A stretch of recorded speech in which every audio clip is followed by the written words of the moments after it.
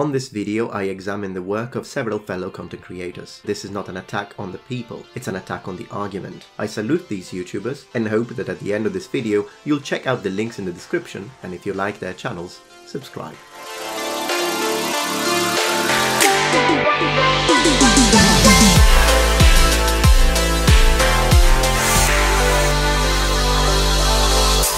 Ancient people couldn't see blue. This really is an astonishing fact, or it would be if it were true, but it isn't true. It's utterly false. So why is it literally everywhere? Not only are there numerous YouTube videos that perpetuate this myth, with millions of collective views, it's in all sorts of science blogs and articles, Science Alert, Business Insider, Daily Mail, ASAP Science, and many more. On this video we'll thoroughly debunk this notion that ancient humans couldn't see blue, through a complete examination of the material culture of ancient civilizations. We'll discuss classical languages and the way they expressed color, including blue. We'll explain why classical Greek writers like Homer utilized color in their descriptions in what may appear to be a peculiar way, by connecting ancient Greek with modern languages, but also Old Norse, Classical Latin, all the way back to Proto-Indo-European, and the birth of color within human linguistic systems. Finally, we'll be exploring the very core of color perception and its illusions, using the mathematical relationship that defined the color spaces physiologically perceived in human vision, to explain the usage of color terminology in ancient cultures, and why they differ from ours.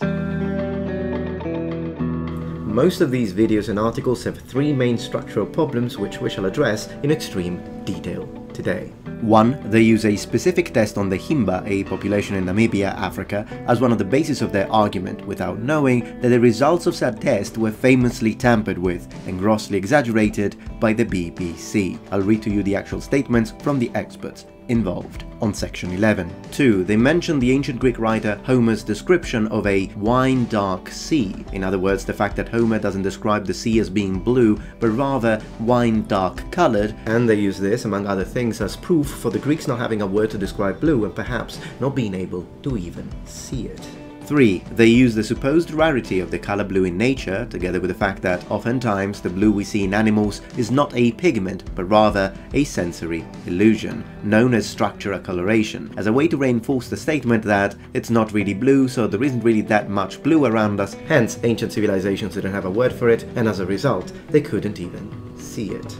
As we will see, the first 2 points are easily debunkable. The third point is absolutely irrelevant. I only need one specific bird to completely destroy the entire section about animals not being actually blue. The raven, because of its description in Old Norse, on section 13. Ancient cultures didn't see blue. Why is the sky blue? It's one of the most common questions asked by both kids and adults, unless you're from ancient Greece. To people of the ancient world, like the Greeks, blue wasn't a color at all. What lies at the base of all this is the fundamental question: does language influence perception? Do we see reality through the patterns laid down by our mental linguistic structures? The question is relevant in the framework of the topic under consideration, but as you will see shortly, some of the statements made in these videos and blogs are plain wrong, such as the following one. William Gladstone, a four-time Prime Minister of Great Britain. Gladstone wondered if Homer was colorblind. Gladstone, he believed the Greeks of at least Homer's age were in fact colorblind. William Gladstone never said that. I'll show you what he actually did say on section 6. I mean, for a color the ancients didn't even have, they surely liked putting it everywhere, didn't they? There is polychrome in ancient wall painting, architecture, clothing, figural painting, pottery utensils, and ornaments in ancient Greece, and that includes blue. I mean, did you look at the Minoans? Blue is in the artwork on their buildings, on the makeup of their women, not to mention the fact that it also had funerary connections in their culture. Now, how a color they couldn't even see had very well established funerary connections is beyond me. On these videos, they do mention that the ancient Egyptians did have a word for blue and did create the so-called Egyptian blue. However, they used that as the exception. The ancient Egyptians had it, no one else did. But they failed to mention that Egyptian blue was very popular, guess where? In the entire Mediterranean world, because of maritime trade. Egyptian blue had been used in Greece for a very long time, as indicated by the Knossos pigments we shall discuss in the next section. Furthermore, production of Egyptian blue spread to Mesopotamia, Persia, Greece and Rome. The Romans built factories to produce the blue pigment they knew as caeruleum. We have the description of the manufacture of a blue pigment, which is clearly Egyptian blue frit, given by Vitruvius at the beginning of the 1st century BC in the Books of Architecture. In addition, there is also the description of the Roman navy in Britannia made by Vegetius, and he tells us that the Romans dyed the tunics of the soldiers in the navy and painted their boats and ships the same color as the ocean, blue, so that they would be less visible. In other words, blue was a sort of early tactical camouflage for the Romans. Of course, the relationship to color of a person changed depending on the level of development of the material culture. Cavemen didn't have the means to express blue artistically, but that didn't mean that they couldn't see it. And now get ready for the kicker. Not only Egyptian blue was available in Greece, but it wasn't the only blue the Greeks had access to. Hey, don't hold it against me if the next section blew your mind. Several cities flourished in Greece during the Bronze Age, in particular the centers of Knossos, Mycenae, Pylos, Thera, and numerous wall paintings and murals have been uncovered. Samples of blue pigment from excavated wall paintings have been analyzed by non-destructive methods, namely X-ray fluorescence, X-ray diffraction, and mineralogical microscopic examination. It took me 10 takes to say them right, and the results show 2 types of blue pigment used. Egyptian blue, which confirms the fact that it was imported through trade, and glaucophane, a sodium, magnesium or iron aluminium hydroxide silicate which occurs as a natural mineral in Crete, and Thera. The usage of this glaucophane pigment as a prominent constituent in Minoan art is unquestioned. Now check this out. Question. Thera. Did you notice I put emphasis on it during my explanation? Thera is an ancient Greek city where? Santorini. You'd think the country that is now ubiquitously known for beautiful blue rooftops would have a longer history with the color. No mate, wrong pick. That is precisely the place where they made blue in the Bronze Age in Greece. I gotta say, academic research sometimes does have a sick sense of humor. And besides, in Mycenae, not only they used Egyptian blue, but they modified it, creating variations in blue through grinding the base material with varying amounts of quartz. Once again, for a color they couldn't even see, they surely seem to demonstrate appreciation for different varieties of it. It almost seems to suggest that they saw blue like we do. From the prehistoric times to our time, color information was interpreted first by our brains through our eyes, and second by our linguistic systems through our cultures. The gradual transition from the prehistorical general consciousness to the scientific knowledge of the nature of color phenomena is complex, but one thing is for sure. The relationship of mankind to the color world is not just utilitarian. We don't just represent linguistically each color as we actually see it all the time, as these creators seem to expect the ancients to do. Color, in language, is not just about description, but also categorization. After reading ancient writers' description of the sea being dark wine-colored, stormy but never blue, honey being described as green, sure you might think the ancients were weird. Why wouldn't you just describe something with its actual color? We do it too. Let me prove it to you. Honey is described as green. I don't know about Homer, but if I saw green honey, I would not eat it. And we describe this wine as white. This is white wine. This is yellow, mate. Now imagine if I opened a bottle of white wine and instead of looking like this, it looked like this. I would not drink it. I'll drink this one though. I mean, people call these white grapes. This is green. I can go on. Different languages categorize color differently. Even though most humans perceive the same differences between colors, in linguistics, the exchange of descriptive colors for different basic ones is called type modification, and it's extremely common in most languages. When you use a type modification system, you use a more basic color term in order to classify things, rather than describing them. We do it too, on a daily basis, and saying green honey is weird but white grapes is not, is a double standard. Nothing weird under the sun. And talking about the sun in Old Norse and other Old Germanic and Slavic languages is considered red. röder. And so is gold. And no, gold did not have a high copper content, if that's what you're wondering. Only low quality gold was considered yellow. Again, a phenomenon of categorization. Furthermore, not all languages have the exact same boundaries within the color spectrum when it comes to nomenclature. Let me prove it to you. Look at these two colors, one is red and one is pink. Would you all agree that these are two different colors? Of course you say. And yet, pink is nothing more than a light red. In fact, the word pink, which originally was the name of a flower, wasn't used in English to distinguish this specific pale tint of red until the 17th century. Now look at these three colors. To English speakers, these are all blue. To an Italian, this is blue. But these have their own names. This is azzurro and this is celeste. In Italian, in fact, if you wanted to convey the idea of the blue sky, you should say cielo azzurro rather than cielo blu.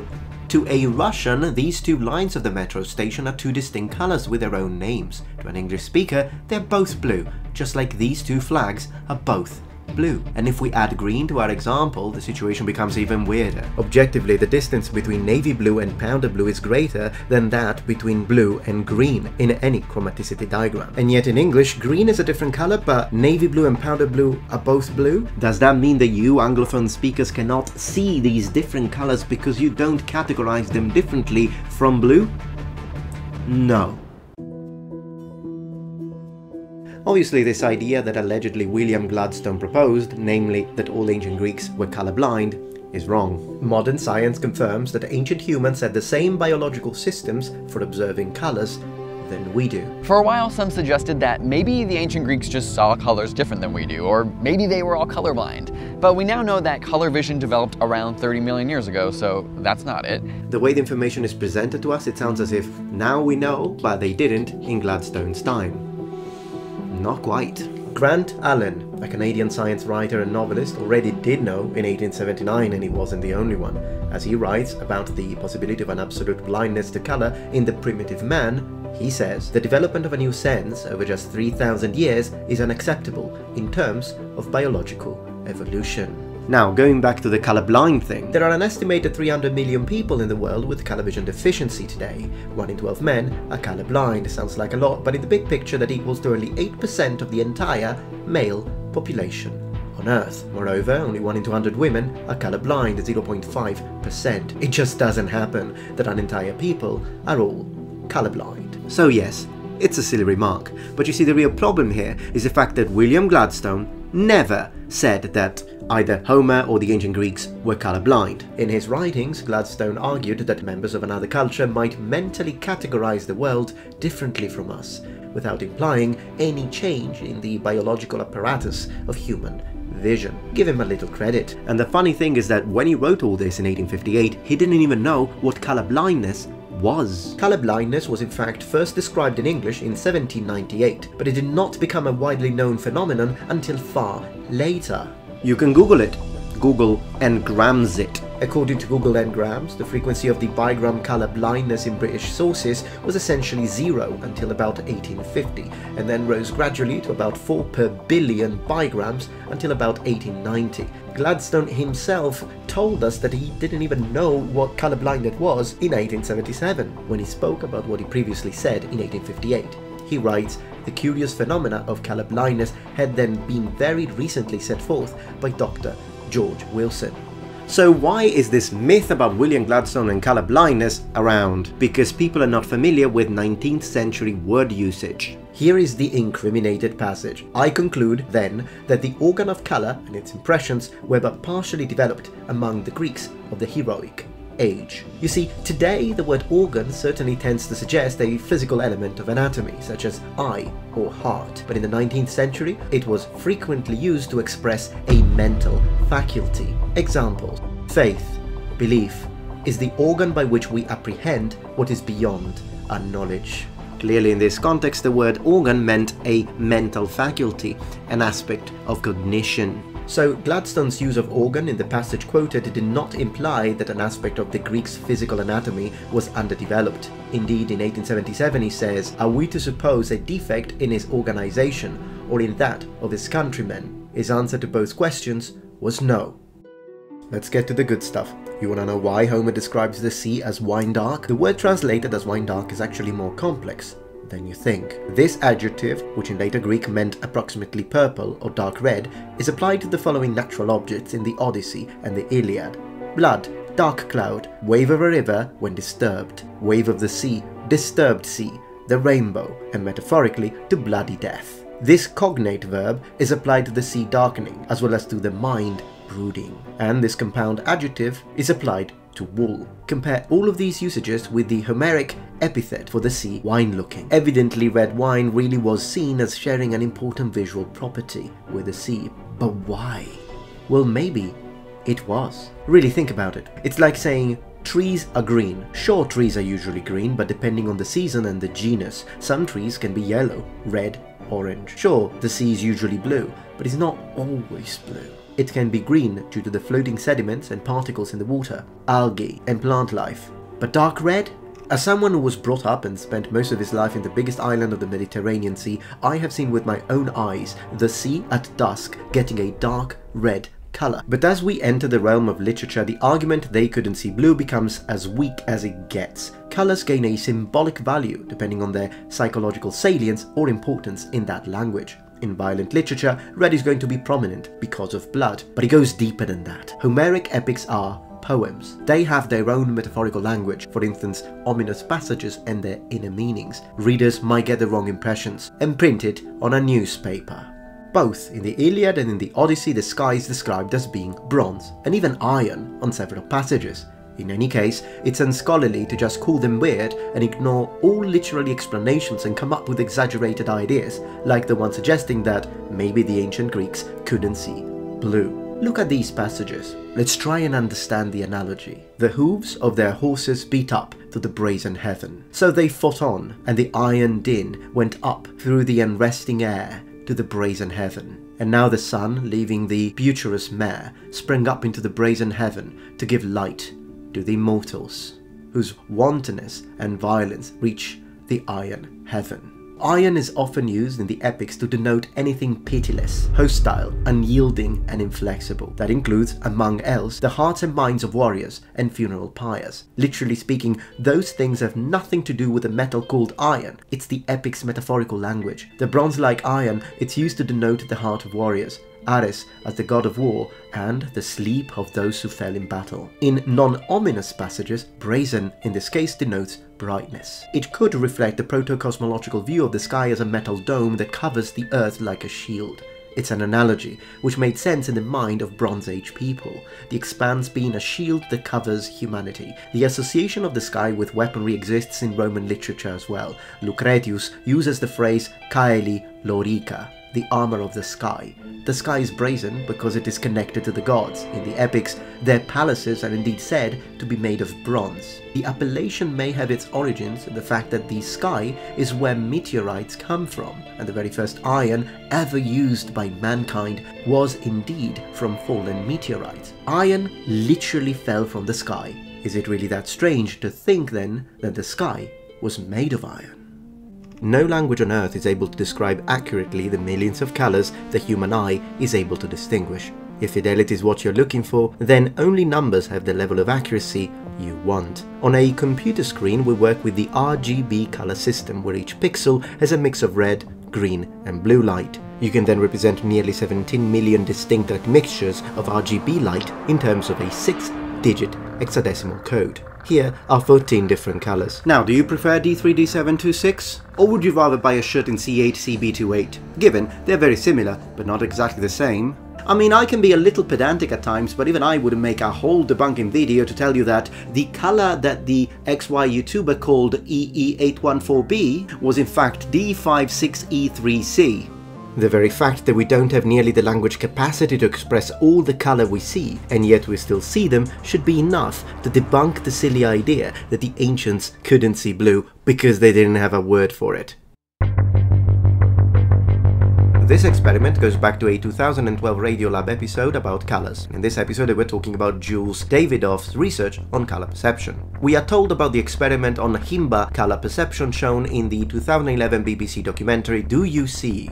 what I see. Here is Business Insider's take. When shown a circle with 11 green squares and 1 blue, they couldn't pick out which one was different from the others, or those who could see a difference took much longer and made more mistakes that would make sense to us, who can clearly spot the blue square. But the Himba have more words for type of green than we do in English. When looking at a circle of green squares with only one slightly different shade, they could immediately spot the different one. Can you? As linguist Mark Lieberman discovered, is that the experiment shown in the BBC documentary is nothing but a dramatization. It's not Davidoff's actual research, and even the results and the description of such results was completely invented by the authors of the documentary. It's the editor's work, not the scientist's work. What the papers really reported was only that the subjects experienced slower reaction time when distinguishing the oddball color, not aware of any finding, and certainly none with the Himba, where a participant has failed to spot an oddball.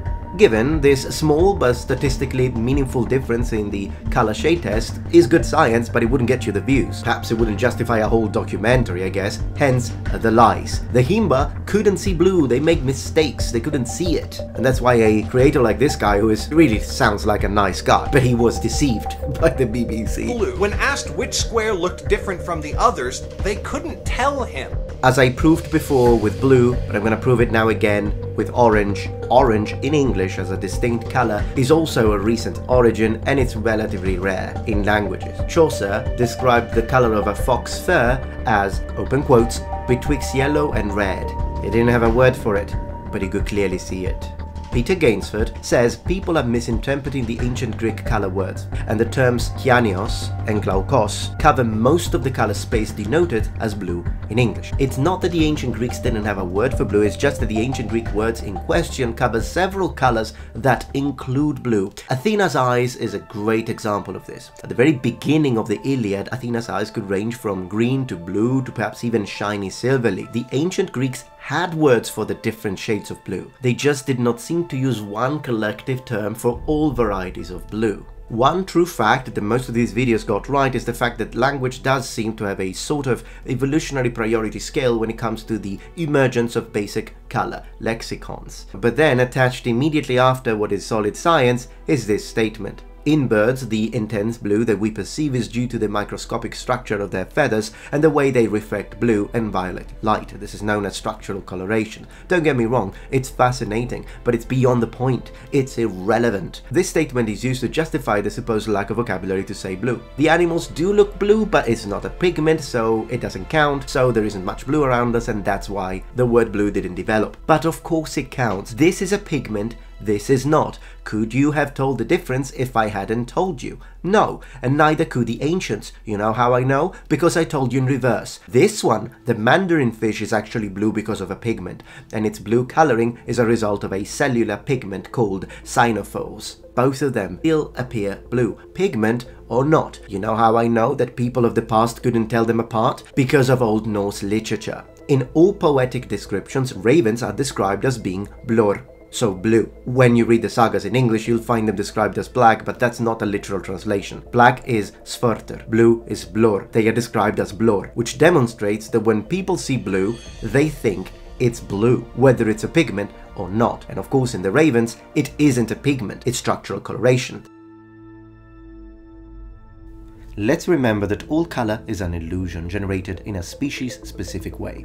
Colors only exist in your mind. No object is natively green or blue, that's just how you see it as a human. If I take a magnet called a transcranial magnetic stimulator and use it to inhibit area V4 on the right hemisphere of your brain, you will lose all conscious experience of color from your left field of vision. Remove the magnet and all color comes back. Colors need an information processing system to interpret them as color in order for them to exist. Sure, the electromagnetic radiation and its wavelength do exist, but colors are just our way to interpret them. Furthermore, to me, this is subtractively yellow. It absorbs all wavelength of light except for yellow light that then reflects back to my retina. To you instead, since you are seeing this on your screen, this is not subtractively yellow. Because your screen is not producing yellow light, it can only produce red, green or blue. The yellow I see and the yellow you see are completely different, and yet they appear the same. Conclusion, it's easy to lie to the brain. This isn't yellow at all. It's the screen telling your brain a lie you can't help but believe. And now, dear noble ones, at the end of this journey, I have a question for you. Is the sky really blue?